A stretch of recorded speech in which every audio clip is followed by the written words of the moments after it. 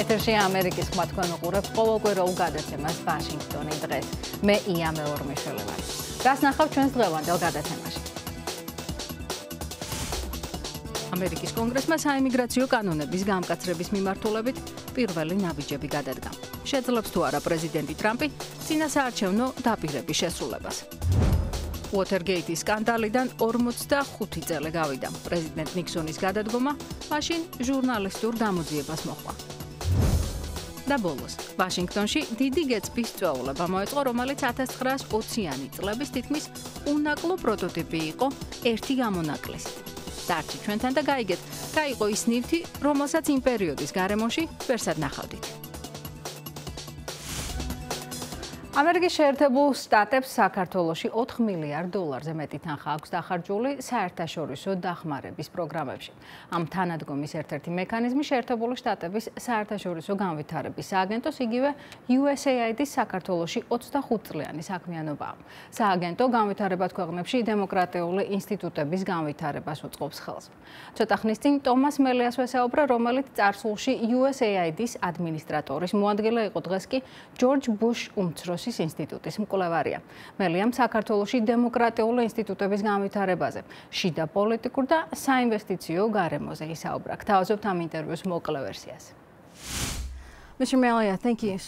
ბატონო ტომას, დიდი მადლობა სტუდიაში მოსვლისთვის. ყოველთვის სიამოვნებით მოვალ ამერიკის ხმაში. USAID-ში მუშაობის დროს საქართველოს ერთ-ერთი ქვეყანა იყო, რომელზეც თქვენ მუშაობდით. რამდენად დაეხმარა სააგენტო ქვეყანას დემოკრატიული ინსტიტუტების განვითარებაში? ის მნიშვნელოვანი მიღწევები, რომელიც საქართველოს ბოლო 26 წლის განმავლობაში აქვს ქართველების დამსახურებაა. ზოგჯერ ქართველებს ვფიქრობ ავიწყდებათ ის თუ რამხელა წინსვლა აქვთ. შეერთებული შტატები და სხვა დასავლელი პარტნიორები საქართველოს რჩევით, ინფორმაციით, ექსპერტიზით და ზოგჯერ ფულით ეხმარებიან. ამის მიზანი კი არასამთავრობო სექტორის, სახელმწიფო ინსტიტუტების განვითარებაა. საქმეს საქართველოს მთავრობა აკეთებს, USAID კი ექსპერტიზას უზრუნველყოფს იმისთვის, რომ მთავრობამ კარგი და ინფორმირებული გადაწყვეტილებები მიიღოს. თქვენ ახსენეთ, რომ საქართველოს სწორი მიმართულებით ვითარდება. კონკრეტულად, როგორ შეაფასებდით ქართულ დემოკრატიას? ბალტიისპირეთის ქვეყნების გამოკლებით საქართველოს ყველა სხვა პოსტსაბჭოთა ქვეყანას უსწრებს. სისტემის რეფორმების თვალსაზრისით საქართველოს კარგ მდგომარეობაშია. უნდა გავითვალისწინოთ ის, რომ მსოფლიოს მასშტაბით და ამ რეგიონში ბევრ ქვეყანაში გარკვეული დემოკრატიული პრინციპები შესუსტდა. საქართველოს კი მეტწილად წინ მიიწევს. არსებობს საწინააღმდეგო შეფასებაც. ექსპერტები რუსთავი ორის მაგალითზე მედიაზე ზეწოლაზე საუბრობენ.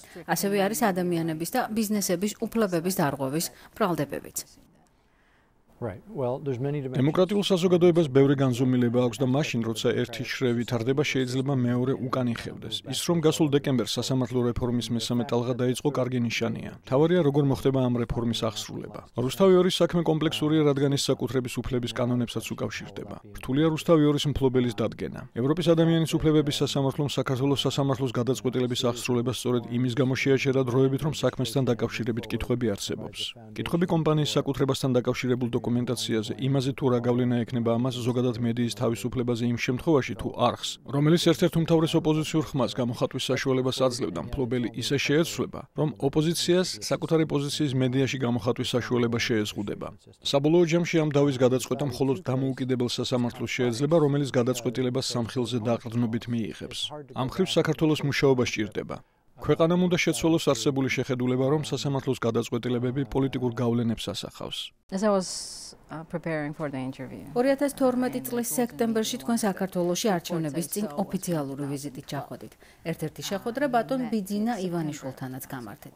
როგორ იხსენებთ იმ შეხვედრას და როგორ შეადარებდით იმ საქართველოს, რომელზეც წარმოდგენა მაშინდელ ოპოზიციასთან შეხვედრის დროს შეგექმნათ, იმ ქვეყანას, რომელსაც დღეს ხედავთ?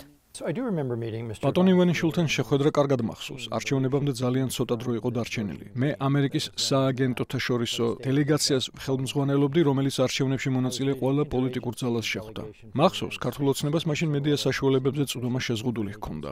ასევე მახსოვს, რომ ერთ-ერთი უმთავრესი საკითხი, რომელზე მუშაობასაც ქართული ოცნება უმრავლესობის მოპოვების შემთხვევაში აპირებდა, სოფლის მეურნეობის განვითარება იყო. ვფიქრობ, 2012 წლის შემდეგ საქართველოში დემოკრატია ვითარდება, თუმცა არის დასახვეწი სფეროები. კანონებიც. ვფიქრობ, სასამართლო სისტემაზე მუშაობაა საჭირო, გასაუმჯობესებელია ეკონომიკური ფუნდამენტები. უკეთესი იქნება ქვეყანაში პლურალისტური მედია გარემოს ქონა, სადაც საწინააღმდეგო აზრის მოსმენა უფრო ხშირად იქნება შესაძლებელი. კარგი იქნება თუ ადამიანებმა, როგორც ამერიკაში, ასევე საქართველოში შეძლეს იმის გაცნობიერება, რომ პოლიტიკური მეტოქეები მტრები არ არიან, ისინი ალტერნატივას წარმოადგენენ და ამის გამო არჩევნები ან მმართველობა სიკვდილსიცოცხლის საკითხი არ უნდა იყოს. როგორც იცით, საქართველოს პარლამენტი საკონსტიტუციო ცვლილებებზე მუშაობს. ეს საკითხი საზოგადოების პოლარიზაციის კიდევ ერთი მიზეზი გახდა. თქვენ რას ფიქრობთ ამ პროცესზე? უმრავლესობამ ორი რამ უნდა გაითვალისწინოს. პირველ რიგში მათ უნდა წარმოიდგინონ, როგორი უნდა იყოს ეს ინსტიტუტები 10-20 წლის შემდეგ, როცა ის ადამიანები, რომლებსაც დღეს წამყვანი პოზიციები უკავიათ, პოლიტიკაში აღარ იქნებიან და მხოლოდ ამის შემდეგ მიიღონ უკეთესი გადაწყვეტილება იმაზე, თუ როგორი უნდა იყოს ძალთა ბალანსი ხელისუფლებაში. ვფიქრობ, ისინი ამას ჯერ არ ითვალისწინებენ და ხდება ამ გადაწყვეტილებების პერსონიფიცირება. მეორე საკითხი საერთაშორისო გამოცდილების გაზიარება საკონსტიტუციო ცვლილებებთან დაკავშირებით. ვენეციის კომისია ამის საუკეთესო მექანიზმია. დიდი მადლობა. მადლობა თქვენ, საქართველოს საუბრის საშუალება რომ მომეცით.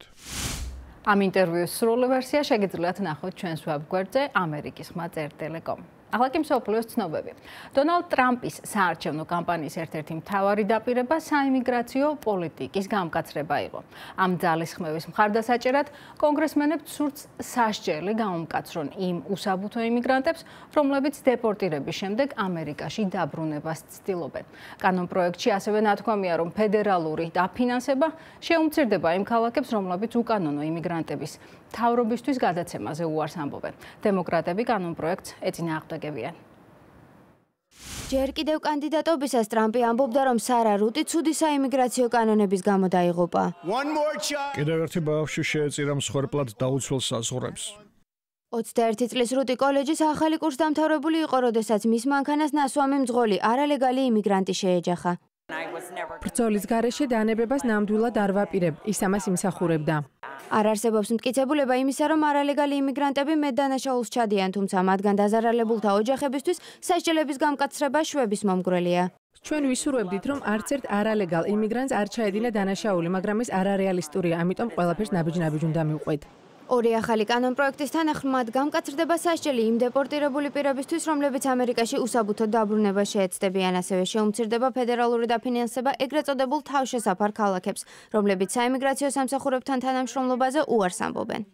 არალეგალთა მიერ ჩადენილი დანაშაულის მსხვერპლთა ოჯახებისთვის თავშესაფარი ქალაქები უსაფრთხოებას ნამდვილად არ ნიშნავს. წარმომადგენელთა პალატის დემოკრატი წევრები კი მიიჩნევენ, რომ ეს უსაბუთო იმიგრანტებისთვის მთავარი საყრდენის წართმევაა. ეს არის იმ ადამიანების უსაფრთხოება, რომლებიც ჩვენი ოჯახის წევრებზე ზრუნავენ, აგროვებენ ჩვენს მოსავალს, არიან ჩვენი ოჯახის წევრები. ეს არის ანტიამერიკული კანონი. მათი თქმით, მეორე კანონიც ასევე დისკრიმინაციულია სხვა მხრივ კანონმორჩილი უსაბუთო იმიგრანტების მიმართ. ისეთ რას აკეთებს ეს კანონი? 20 წლით უშვებს ციხეში მათ, ვინც საკუთარ შვილებთან დაბრუნებას ცდილობენ. ჯერჯერობით კვლავ გაურკვეველია დააკავებენ თუ არა ამ კანონის შესაბამისად უსაბუთო იმიგრანტებს. გაცილებით ეფექტური იქნებოდა საზღვრის არალეგალურად გადაკვეთის ალბათობის შემცირება, ვიდრე ის, რომ ხანგრძლივი პატიმრობით დაემუქრო მათ, ვინც ამის შესახებ შესაძლოა არც იცოდეს. წარმომადგენელთა პალატის რესპუბლიკელი წევრები ამბობენ, რომ მათ პრეზიდენტის მთავარი დაპირებების შესაბამისად მომზადებულ ამ კანონებს მხარი დაუჭირეს. ამერიკელი ოფიციალური პირები აცხადებენ, რომ შეერთებული შტატების მიერ მხარდაჭერილმა სირიის დემოკრატიულმა ძალებმა დაჯგუფება ისლამური სახელმწიფოს თვითგამოცხადებული დედაქალაქი ალყაში მოაქციეს და ექსტრემისტებს ყველა გასაქცევი გზა მოუჭრეს. სახელმწიფო დეპარტამენტმა გამოაცხადა, რომ გათავისუფლების შემდეგ ადგილობრივი მოსახლეობა სავარაუდოდ მთავრობის არჩევას შეძლებს. ქურთთა და არაბთა გაერთიანებულმა ძალებმა რაქას მისადგომებთან გვირაბები აღმოაჩინეს. თუმცა ისინი ამბობენ, რომ ქალაქის გარშემო მთელ ტერიტორიას აკონტროლებენ და ეგრეთ წოდებული ისლამური სახელმწიფოს წევრებს გაქცევა არსად შეუძლიათ. ახლა რაქას დასავლეთ საზღვართან ვართ და საქმე კარგადაა. ვითარებას ჩვენ ვაკონტროლებთ და მებრძოლების განწყობა ამაღლებულია. მადლობა ღმერთს, საქმე კარგადაა. ჩვენი თანამებრძოლები წარმატებას აღწევენ და ტერიტორიის უმეტესი ნაწილი ჩვენს კონტროლქვეშაა. ხუთშაბათ შეერთებულმა შტატებმა გამოაცხადა, რომ რაქას გათავისუფლების შემდეგ ადგილობრივი ოფიციალური პირების მიერ უსაფრთხოების უზრუნველყოფას და მმართველობის ხელში აღებას კრიტიკული მნიშვნელობა აქვს. ეს კამპანია დადებითი მიმართულებით ვითარდება.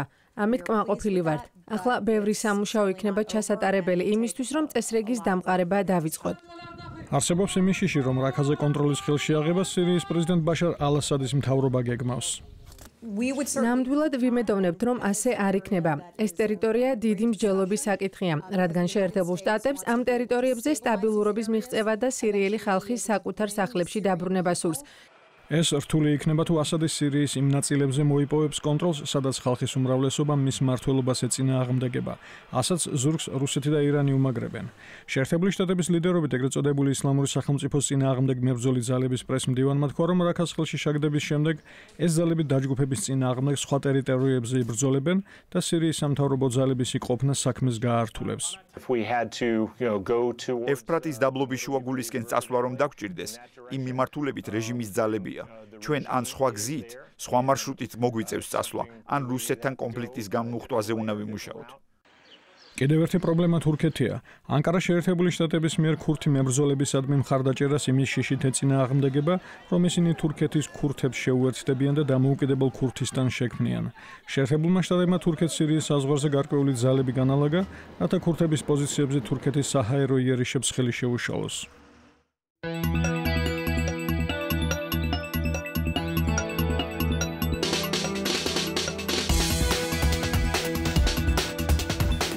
ორმოცდახუთი წელი გავიდა მას შემდეგ, რაც უოთერგეითის საოფისე კომპლექსში, სადაც წინა საარჩევნო კამპანიის დროს დემოკრატიული პარტიის ერთ-ერთი საარჩევნო შტაბი მდებარეობდა, უცნობი პირები შეიჭრნენ. თავდაპირველად ამ შემთხვევას რიგით ქურდობად განიხილავდნენ. მოგვიანებით კი აღმოჩნდა, რომ საქმეში თეთრი სახლის მაღალჩინოსნები იყვნენ ჩართული. საქმის ხანგრძლივი გამოძიების შემდეგ პრეზიდენტმა რიჩარდ ნიქსონმა თანამდებობა დატოვა. ჩვენს მომდევნო სიუჟეტში კი ამბობთ უოთერგეითის სკანდალზე და ჟურნალისტურ გამოძიებაზე, რომელსაც ამერიკის ისტორიაში პირველად პრეზიდენტის გადადგომა მოჰყვა. პრეზიდენტის თანამდებობას ხვალშუა დღეს ტოვებ. ამბავი, რომელიც პრეზიდენტ ნიქსონის თანამდებობიდან გადადგომით დასრულდა 1972 წლის 17 ივნისს დაიწყო, როცა ნიქსონის მომხრეების მიერ დაქირავებულები დემოკრატიული პარტიის ოფისში შეიჭრნენ და სათვალთვალო აპარატურა დამონტაჟეს. დემოკრატების შტაბ-ბინაში შეჭრისთვის 5 ეჭვმიტანილის დაპატიმრება თეთრი სახლის პრეს-მდივანმა რონ ზიგლერმა მაშინ მესამე რანგის ქურდობად შეაფასა, მაგრამ ვაშინგტონ პოსტის ჟურნალისტებს, რომლებიც რედაქციაში და მის გარეთ მუშაობდნენ, სპიკერის არ სჯეროდათ. ჟურნალისტები როგორც წესი ფაქტებს ეყრდნობიან და სპეკულაციას არ აყვებიან, მაგრამ რედაქციაში ზოგიერთს მაშინვე შეექმნა განცდა, რომ საქმე უფრო შორს წავიდოდა. მარტინ უაილი უოთერგეითის შენობაში შეჭრის ღამეს ვაშინგტონ პოსტში მორიგე ჟურნალისტი იყო. პირველად ამ ამბავზე პოლიციის რადიოკომუნიკაციის მოსმენისას გაიგო. გავიგე რომ უოთერგეითის კარი ღია იყო. მეორე დილით ახალი ამბების განყოფილებაში შევიდა. ეს ზოგადად მეთქება დღეს საინტერესოა. გაიკვირეს, როგორც ჩანს დიდი ამბებია. რედაქციაში ვინც იყო ყველას რაღაც დავალება მისცეს. მე რესპუბლიკური პარტიის მაღალჩინოსნებთან ჩამორეკვა და მევალა. მაშინ არავის უთქვამს, რომ დემოკრატების ოფისში შეჭრა რესპუბლიკელების მიერ იყო წახალისებული. უაილი უოთერგეითის სკანდალის მთავარი გამომძიებელი ჟურნალისტი არ ყოფილა, მაგრამ კარგად ახსოვს, როგორ მუშაობდნენ ამ მასალაზე დღე და ღამე ჟურნალისტები კარლ ბერნსტეინი და ბობ ვუდვორდი. უაილი უოთერგეითის საქმე შეერთებულ შტატებში მიმდინარე გამოძიებას ადარებს, რომლის მიზანიც დემოკრატიული პარტიის კომიტეტზე ამჯერად რუსეთის მიერ კიბერთავდასხმის გამოძიებაა. ერთი რამ, რაც უოთერგეითმა გვასწავლა, არის მთავრობაში ეჭვის შეტანა და მთავრობასთან დაპირისპირება. თუკი პრეზიდენტი განზრახ თუ დაუფიქრებლად ამბობს, რომ მედია შეიძლება მტერი იყოს, მაშინ არც ისაა გასაკვირი, რომ ზოგიერთები მთავრობაში ან მედიაში თეთრ სახს რად მიიჩნევდნენ. მე არ ვემხრობი ამ ტოლ დამოკიდებულებას და აქ არც ბევრი ემხრობა მას. უაილი ამბობს, რომ ის და მისი კოლეგები უოთერგეითის სკანდალის გამოძიებისას ჟურნალისტურ მოვალეობას ასრულებდნენ. 45 წლის შემდეგაც ის ისევ ვაშინგტონ პოსტშია, იგივე მოვალეობით და პასუხისმგებლობით. ახალი მონაცემების თანახმად კლიმატური ცვლილებები გავლენას არა მხოლოდ ტემპერატურაზე, არამედ ეკონომიკაზეც მოახდენს. ცოტა ხნის წინ მეცნიერთა ჯგუფმა ნაშრომის შედეგები გამოაქვეყნა, რომელშიც შეერთებულ შტატებში ჰაერის ტემპერატურის მატების შედეგად გამოწვეულ სავარაუდოდ მასშტაბურ ეკონომიკურ ზარალზე საუბრობს. ანგარიშის დასკვნა ასეთია. კლიმატის ცვლილების მთავარი გავლენა შეერთებულ შტატებზე ის იქნება, რომ ღარიბი კიდევ უფრო გაღარიბდება. რიშარდ კოპმა ამერიკის ხმას უთხრა, რომ ისინი, ვინც შეგუებას ნაკლებად მოახერხებს, ყველაზე მძიმე დარტყმას მიიღებენ. ამ ანალიზმა იმის სურათის წარმოდგენა შეძლო, რომ შეერთებულ შტატებში ეკონომიკური რისკი ღარიბ ოლქებს განსხვავებული სიმძიმით დაემუქრება. ეს ადგილები რუკაზე წითლითაა აღნიშნული, რომელიც ტემპერატურის მატებით გამოწვეულ ეკონომიკურ გავლენას აჩვენებს. მწვანედ აღნიშნული ადგილები სავარაუდოდ სარგებელს ნახავენ.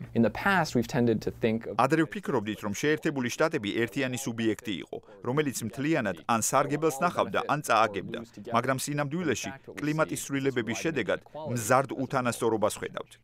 ტემპერატურის ყოველი 1 გრადუსით მატება სავარაუდოდ შეერთებული შტატების მთლიანი შიდა პროდუქტის 1.2%-ით შემცირებას გამოიწვევს. სამხრეთში, სადაც ცხელა სანაპიროს გასწვრივ, მოსახლეობა სავარაუდოდ შემოსავლის 20%-ს დაკარგავს. იმავდროულად უფრო გრილ, ჩრდილოეთ და დასავლეთ რეგიონებში მოსახლეობამ შესაძლოა სინამდვილეში მცირე მოგებაც ნახოს. ორივე მკვლევარი თანხმდება იმაზე, რომ ჯანდაცვის სფეროზე გავლენა ყველაზე საგრძნობი იქნება. როდესაც ნამდვილად მაღალ ტემპერატურებს მივახცევთ, განსაკუთრებით ამერიკის სამხრეთ რეგიონებში, ნახავთ, რომ ბევრად მეტი ადამიანი აღმოჩნდება სითბური სტრესის ქვეშ და სიკვდილიანობა ისე გაიზრდება, რომ საზოგადოებას ამის თავიდან ასაცილებლად დიდი ფულის დახარჯვა მოუწევს. ჯგუფი ამბობს, რომ სამეცნიერო ჟურნალ Science-ში გამოქვეყნებული მათი კვლევა ამერიკელ კანონმდებლებს უნდა დაეხმაროს ყურადღება ეკონომიკის იმ ნაწილებზე გაამახვილონ, რომელსაც დახმარება ყველაზე მეტად სჭირდება. ისინი იმედოვნებენ, რომ მალე მსგავსი ინფორმაცია დანარჩენი მსოფლიოსთვისაც ექნებათ.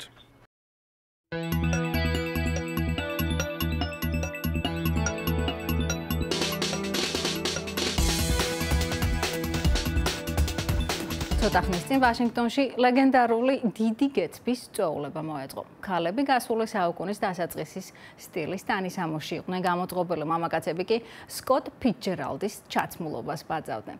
ღონისძიება დროში მოგზაურობას გავდა, რომელსაც ჯაზის ჰანგები გასდევდა ფონად და 20-იანი წლების თითქმის უნაკლო პროტოტიპი იყო. ერთი განმასხვავებელი ნივთი, რომელიც გეტსბის სტუმრებს არ ჰქონდათ, მაგრამ ამ წვეულებაზე თითქმის ყველას ხელში ეჭირა, მობილური ტელეფონი იყო.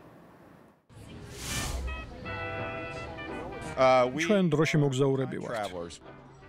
ეს ვაშინგტონის ჩვეულებრივი პიკნიკი არაა, ეს დარდანელას წვეულებაა, რომლის დროსაც ვაშინგტონელები ხმაურიან 20-იან წლებს, ჯაზის პერიოდს უბრუნდებიან. ცეცხლოვანი მუსიკა, საინტერესო ხალხი მთელი ღამე ბუნებაში და დაღამებამდე დაკვრა. ყველაფერი ასე დაიწყო. ჩქარი მანქანები, სიგარეტი, სასმელი, სრულიად სხვანაირი ცხოვრება. ამ წლის წვეულება ლეგენდარულ დიდი გეტსბის ველურ მოდურ შეკრებებს ეძღვნება. ფრენსის სკოტ ფიცჯერალდის ცნობილი რომანის მთავარ გმირს. წიგნის ბევრი ეკრანიზაცია არსებობს, თუმცა პირადი გამოცდილება შეუდარებელია.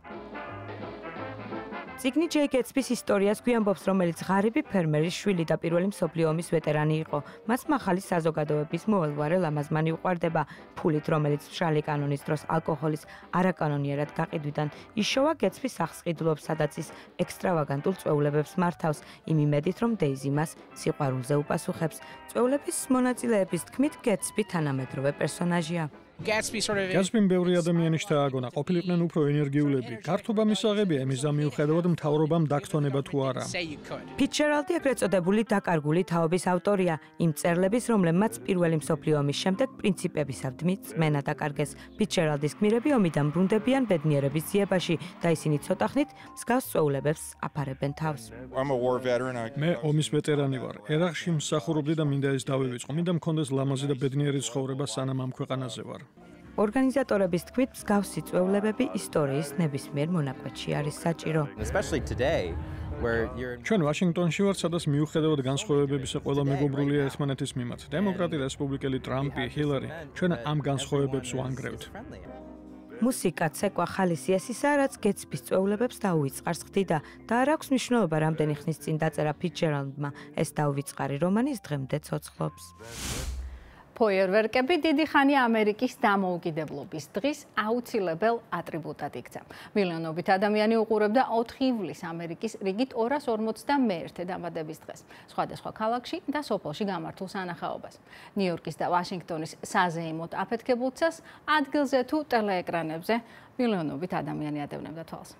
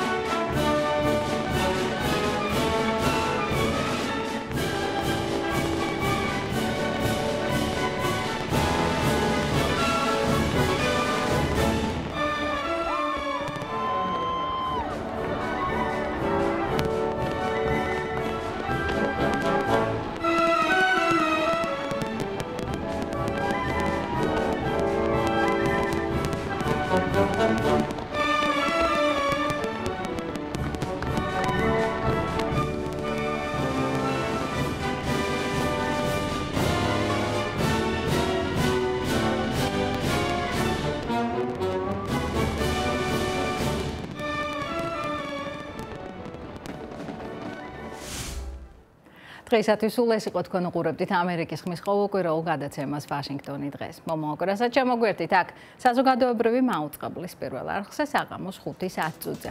მანამდე კი შემოგვერთით Facebook-ში და გვესტუმრათ ვებგვერდზე www.amerikis xma.com. ჩვენ ერთი კვირით გემშვიდობებით, თქვენ კი გახსოვდეთ, რომ ამერიკის ხმა ინფორმაციის სანდოწყაროა.